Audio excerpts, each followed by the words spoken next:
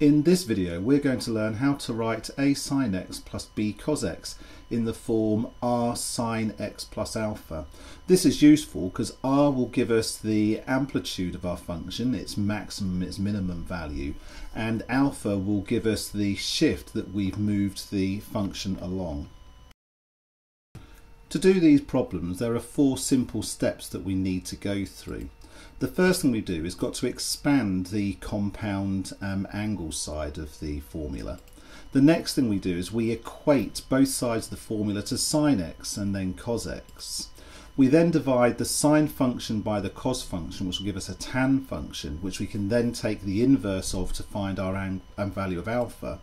And then we square each function, add the answers together, and then we simplify to get a value for r, and then we can just simply rewrite our a sin x plus b cos x in the desired form. So here's an example for us to consider. One thing to bear in mind is that when we look at this side of the equation here, sometimes a question won't say r sin x plus alpha, but it might be r sin x minus alpha. It might also be cosine as well, but the process we go through in each case is exactly the same. So the first thing we do is we're going to expand this using the compound angle formula, and we end up with obviously the left hand side is the same, but the other side is going to be r times sin x plus sin x cos alpha plus r sin alpha cos x, and that's purely taken from our formula books. The next thing we're going to do is we're going to equate for sin x and we're going to equate for cos x. So if we do this now for sin x, well, we've got 5 times sin x on this side, hence the 5, and r times cos alpha of sin x on this side, hence the r cos alpha. And in the same way, when we do it for cos x, we get 12 equals r sin alpha. Now we always divide the sine function by the cos function, and that's because sine divided by cos gives us our tan, the r's cancel, and 12 divided by 5 is 2.4. So alpha is just going to be tan to the minus 1 of 2.4. We'll use that value later. The next thing we're going to do is we're going to square this function,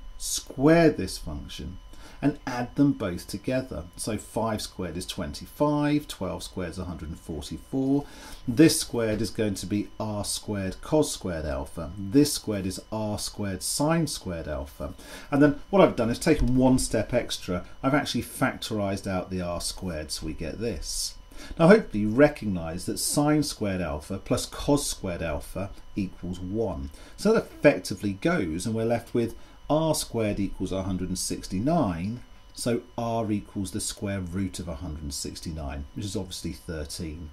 So now we know the value of r, which is 13, we know the value of alpha, which is tan to the minus 1 of 2.4, we can rewrite this side out, so we get the answer that this part here, 5 sin x plus 12 cos x, is equivalent to the r value, which we worked out is 13, sin x plus tan to the minus 1 of 2.4, which in radians is 1.18. In the description below you can find a link to a worksheet that has questions that you can try on your own. I hope you found this video helpful. Stay in field with Winfield.